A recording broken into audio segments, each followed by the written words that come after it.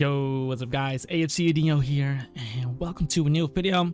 We're gonna be playing round 6, the quarterfinal of the Pokemon Break Branch June tournament. There's $400 US on the line, guys, for the first place initially, but this is gonna be the quarterfinal of bracket 4.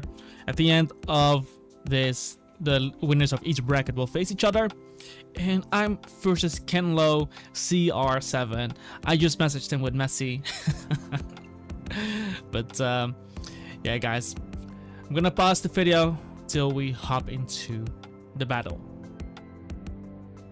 Okay, it seems like he accepted my battle request, so let's go.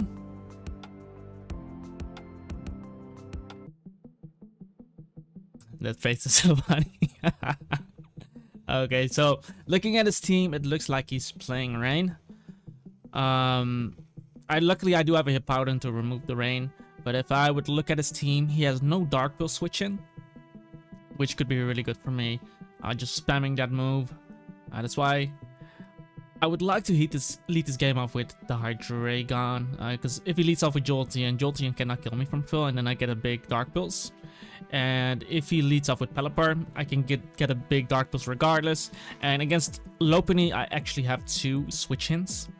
So yeah, I'm gonna hit that ready button and we'll be right back. Okay. I cannot with that phase. He actually does lead up with the Lopunny. So I'm just gonna swap it out here. And I think Toxapex is really safe here. I could have gone Hippowdon as well, to maybe get up rocks, but just in case he clicks High Jump Kick immediately, I don't have to click Recover. Because if I switch in Hippowdon, I will have to click Recover. However, if he attacks me with Lopunny, I can just click Toxic Spikes and basically not lose a turn there on his fake outplay. Okay, beautiful. He also takes Rocky Helmet damage, so that's really nice. And I think I'm really free to get off of Toxic Spikes. I can see something like a Ferrothorn or maybe Pelipper coming in to summon the Rain. But the Toxic Spikes are definitely going to help me to deal with the Barraskewda, Jolteon, and Volcanion if it's not on boots. But yeah, it does bring in the Ferrothorn. I'm not sure if it's worth it to go for the Scald. Or do I maybe want to go for an extra layer?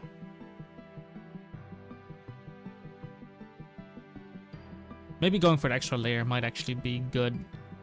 Getting the badly poison on Volcanion, because Volcanion is the biggest thing I want to beat, because that's gonna open up my Scizor, and that's gonna open up my my Clefable as well. He does knock me off, which is unfortunate, but I'm gonna go directly into Clefable. If he double knocks off, it's going to be a bit annoying, but he might just go for Spikes or Stealth Rock. Exactly. And from this position, I am just going to throw off a Flamethrower. Just in case he wants to stay in, because even if the Pelipper comes in, I can just hit it with the Moonblast on the following turn. And if he goes into Volcanion, I have the Toxic Spike right there. He does bring in the Pelipper though, so my Flamethrower is not gonna do that much in the rain, of course.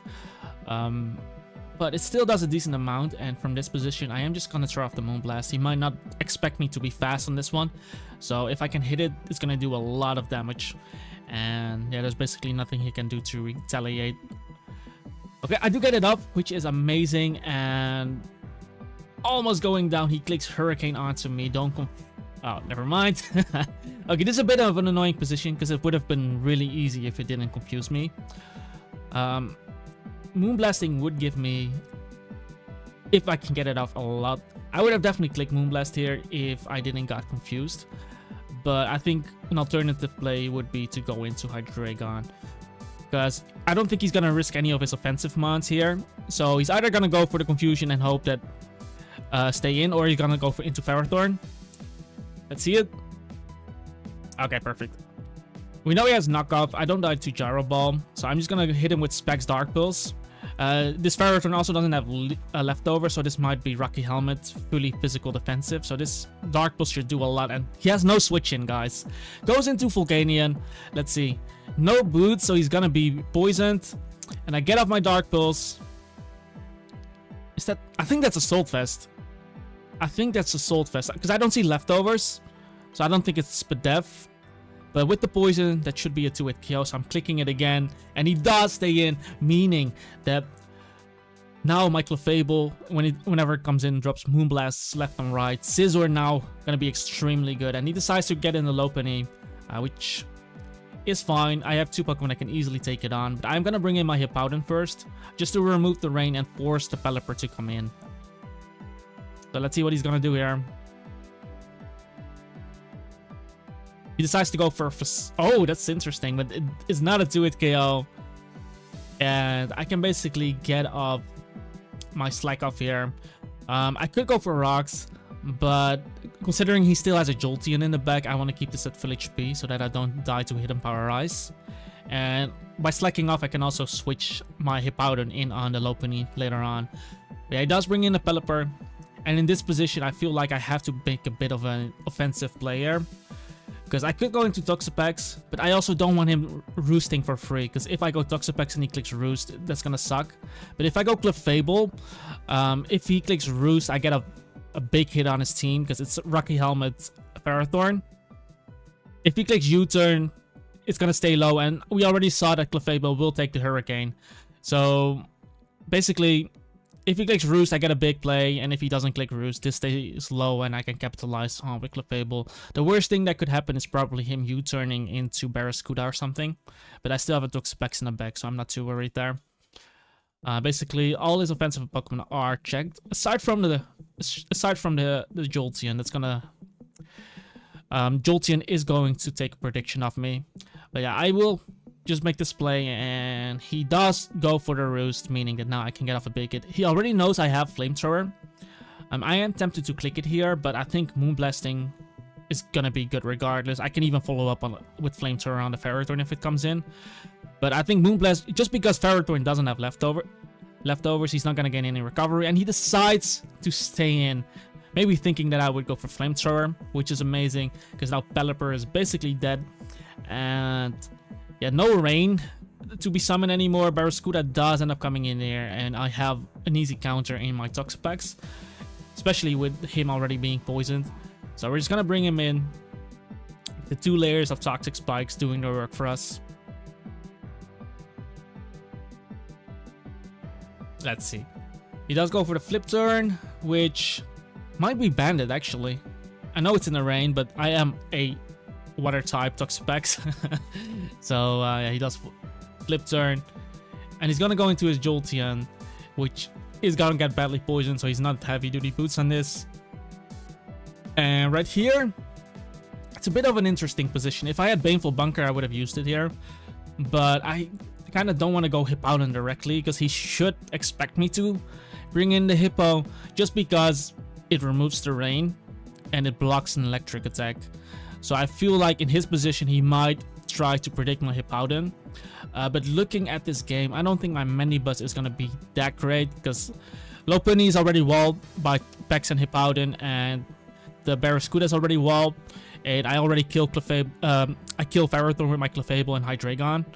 So a Mandibuzz is not going to help me in those situations. So I think going Mandibuzz, because if Jolteon makes a prediction right here, any other attack than an electric attack, Mandibuzz will eat up, and I get to see if he's Life Orb, if he's Specs. So we're gonna bring in the Mandibuzz just because it has less value than the Hippowdon. And he does click the Shadow Ball. Let's see how much that does. Doesn't do anything, but I'm gonna calc it just to be sure, because if that's Specs, I can U-turn right here pretty freely. And yeah, Shadow Ball does a maximum of 12%, and he just did 12% to me. So he did get a high roll on the Shadow Ball, but that's definitely Specs. So from this position, I can just hit that U-turn, get the momentum on whatever play he makes. And the more damage I get on Jolteon, the easier it's going to be to kill him with Bullet Punch later. So we're just going to U-turn there. And he does bring in the Ferrothorn, which is fine. And right here, there are a bunch of things I can do. But I think I'm just gonna remove the rain first. That way I don't have to play around Thunders. But it's also going to make the fire moves from my Clefable stronger. Because in case this Ferrothorn has Gyro Ball, That might kill my Clefable, considering it's not a bolt Clefable. So I want to be able to hit it with a strong flamethrower. And right here, he could lead sheet, he could knock me off, trying to get rid of my helmet on this. I'm just going to bring in my Scizor, because Ferrothorn should not be able to do anything to Scizor. He does go for the lead sheet, and what I'll do is just go for the... I'm just going to go for the Sword Stance, because I know he has a lead sheet on me, but I don't think he wants to switch anything on a potential U-turn here. Maybe a potential close combat, so I'm just going to Mega Evolve, go for the Sword Stance, and it looks like he is staying in for Sus, meaning that we're going to be really strong in this position. And yeah, this is going to be scary for him. Mega Scizor. This is why it was so important getting rid of the Volcanion, because now Scizor can just start setting up against him. And we are running a really bulky Scizor, so nothing can really one-shot us. I will Roost here because he does have Rocky Helmet and he has a lead sheet on me. So I don't want to make the mistake of attacking him here. I'm going to Roost here. And he just clicks knockoff, which does absolutely zero. However, in this position, he must be afraid of me Sword Dancing up more. So I'm actually gonna go for the knockoff here, just in case he switches. If he stays in, that's fine too. I get rid of his Rocky Helmet. But if he switches out, something will die. Exactly. So I think he was anticipating me to Sword Dance again and try to make an offensive play here. But yeah, he's gonna pay for it with his Jolteon. And because something died on that turn, I don't take lead sheet damage, which is really nice. And he decides to bring in Lopunny. I know I can easily live a fake out, but I am lead sheeted, and I also don't want to bullet punch into a Ferrothorn switch. So I'm actually going to make the Hippowdon player.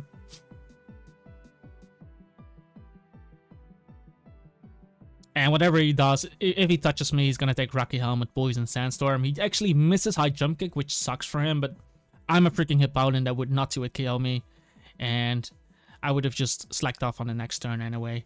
But yeah, Lopunny is gone, and yeah, slowly his team is getting whittled down. He decides to bring in the Barraskewda, but him only having 2 Pokemon alive and Barraskewda being completely walled by my Toxapex means it's basically GG, because there's just nothing he can do in this position. He decides to click Liquidation, does absolutely zero. He's gonna take Sandstorm plus poison damage, which is not good for him. And I am just going for the Slack Off here, or for the Recover. Doesn't really matter what he does. He decides to forfeit the game, and we win. So pretty nice victory for us. He was like 2500 rating, so he had to know what he was doing a bit. But yeah, in the end, we still won. He might have tried to counter team me, because if I played the team from the previous round, I would have had a hard time with that team, considering my special wall was Garganacl and he was playing a rain team. And I had a Spadef Gliscor as well, so that would have been a tough matchup if I played the other team. But yeah, this one was really strong against him, and yeah, getting up the Toxic Spikes, getting rid of Volcanion, and then just wreaking havoc with my Clefable and Hydreigon. Always scary for him to switch into, because he had no Dark Resist. But yeah, guys, we won round 6, so that means we are in the semifinals. So yeah, thank you for watching, guys, and I hope to see you in the next one. Like, comment, and subscribe. Join the Discord. Peace out, guys.